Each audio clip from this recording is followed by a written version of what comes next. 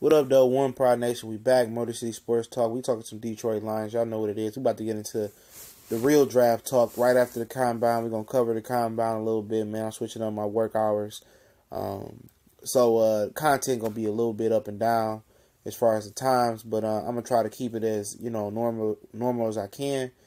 But I'm gonna try to feed the morning crew, feed the afternoon crew, and the late night crew as much as I can. But free agent spotlight, we still on that right now. It's Dion Lewis, the running back of the New England Patriots. And my man that wanted the LeGarrette Blount, man, I got that coming up for you, man. I'm going to get to the LeGarrette Blount free agent spotlight. Don't forget. I'm not going to forget. I ain't forgot about you. I know you asked for that. I'm going to give it to him. But we talking about Dion Lewis today. The shifty, quick, fast, durable, seem to have a little bit more power than you think. Running back for New England Patriots. You know how New England do. They use running backs, and then when their value go up, or they use player and their value get too high for their price tag in their situation in New England, they let them go. I like Dion Lewis. I think he's a very balanced back. I think he get the rap for being more of a third down type of back, but he been a dog in them trenches, man. And he got the speed to explode. He got the quickness. And he's a good player. He can catch the ball at the backfield. He's definitely a guy that I do like for the Detroit Lions. He's a better Amir Abdullah in every way, shape, or fashion. He's a dude that can get the tough yards.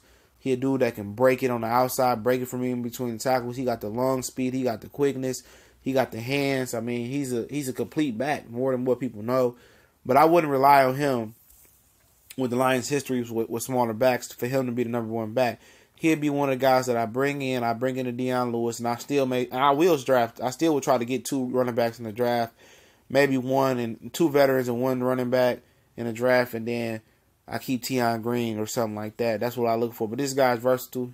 He probably can play some slot. He can catch it in the flat. He can run between the tackles. He can bounce on the outside. So, if the other veteran or the rookie you bring in don't grab the job, guess what? This guy pick up the job and run with it and won't look back. He had a few health issues. I think a knee issue with the Patriots or whatever.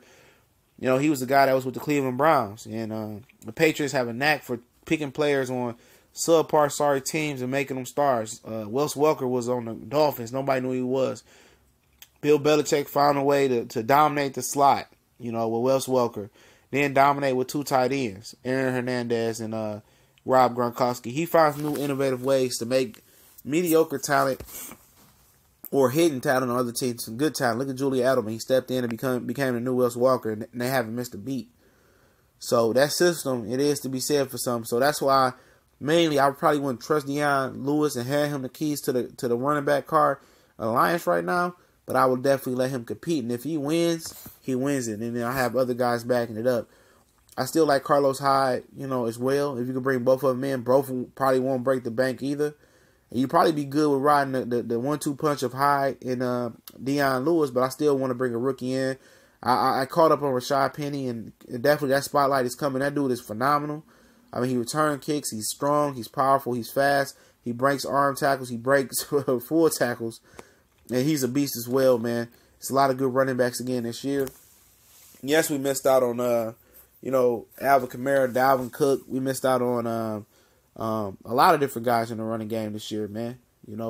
But this year, Bob Quinn got a chance to make it up. It's a lot of running backs, a plethora of running backs in the free agency. It's a plethora of running backs in the draft. And let's see if he can evaluate running back talent.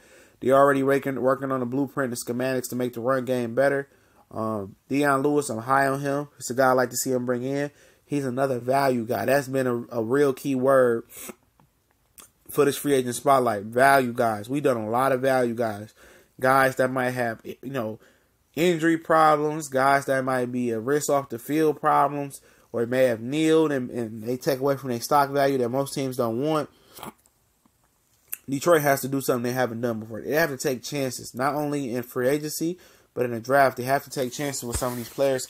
And I think the time is now. The time is now. I like Dion Lewis. I would not flinch. And if it didn't work out, I would just bite the bullet and say, I was wrong on Dion Lewis. But I think Dion Lewis is going to be an integral part to the squad, man. If he can be brung on. I like Carlos Hyde. Those are two running backs that I like. I'm off the Le'Veon Bell bandwagon. I think we can get Carlos Hyde and Dion Lewis, or one of the two, or both, and bring in a rookie right along with them, and they can rebuild the blocking scheme and the run schematics and how to run power football and how to do certain things and be creative. And then I like our chances, and I like Stafford having the run game, and there's no more excuses for Matthew Stafford to be losing against 500 and above teams. That excuse goes out the window if he gets a running game. I don't want to hear it no more. But you know what it is. It's Motor City Sports Talk. We go.